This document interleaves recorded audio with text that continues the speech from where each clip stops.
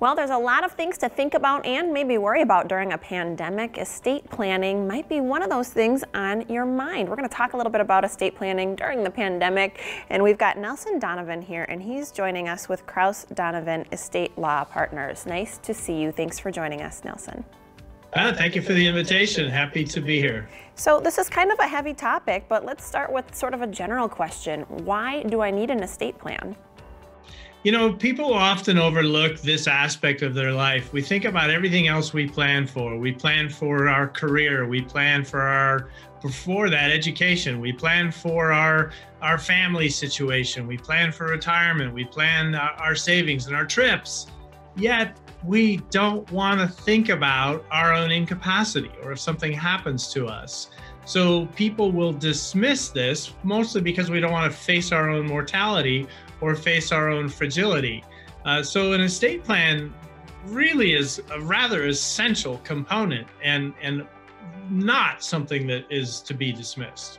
And when I think about sort of the end of life and, I think about aging and I think about needing a will, but a will may be not the only thing that we need. Why would that be wrong to assume that a will is really all that we need to protect us? Well, I think that the fundamental premise there is I'm going to focus on my death is the issue. And too many people fail to realize that incapacity is probably the bigger danger. And that incapacity could be, I don't know, look at the current environment, COVID and somebody winding up in an ICU on a ventilator unexpectedly, or realistically, more often things like accidents or acute illnesses that come along.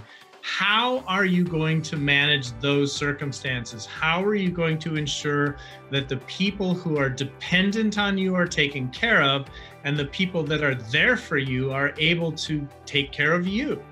A will is like a note you leave on the refrigerator for somebody to find later. It's just a set of instructions on what to do after you're dead.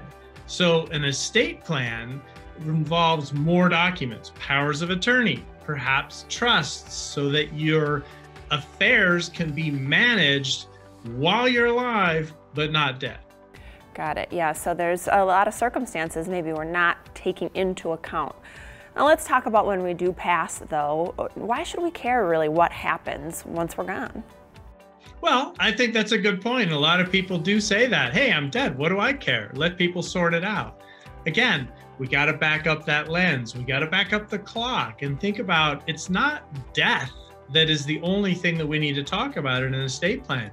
It's dealing with those unfortunate, unforeseen incapacities, whether it's, the accident or that illness. You have to think that you do care how the people dependent on you are taken care of. And whether that's in life and infirmity or after you die, really, when you do take the time to actually consider, you do care. People do care that if they have children, that things are set up for them, or if they have a spouse or somebody dependent on them, that things are taken care of for them. And when I hear, why do I care, I'll be dead, that's really more of a defense mechanism for, this frightens me and I really don't want to talk about it. But we're a firm that's in the business of helping people come to a good solution and come to an understanding to compassionately go through this process of ensuring your wishes are met. Yeah, absolutely. Well, there's a lot to think about, and I want to make sure that our viewers get some information on maybe how to have that conversation. So are you able to serve clients right now during a pandemic and help them get some of these affairs in order? Oh, we certainly are. And that's been, kind of an interesting challenge. And actually, I think a way that we have developed and modified our business to act or to be responsive in the future. We have transitioned to a cloud-based practice. So our staff works remotely. Yeah, I happen to be in the office, but I'm the only one here. We conduct our entire process via Zoom, and that's from introductory meetings to information gathering to what we call a goals and strategy session, where we're discussing the possibilities, to the actual detail meetings and the explanation of documents. We're doing this all via Zoom.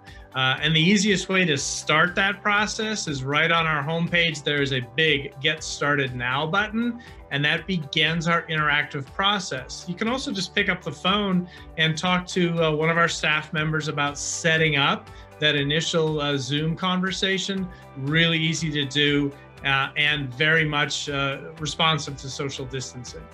Very good. Well, it's nice to hear you're still able to help folks out even during a pandemic, and we appreciate you giving us some of your thoughts on that. Thanks so much. Nelson Donovan with Krause Donovan Estate Law Partners. I'm Jessa Jeremiah. You're watching Talk Wisconsin. We'll be right back.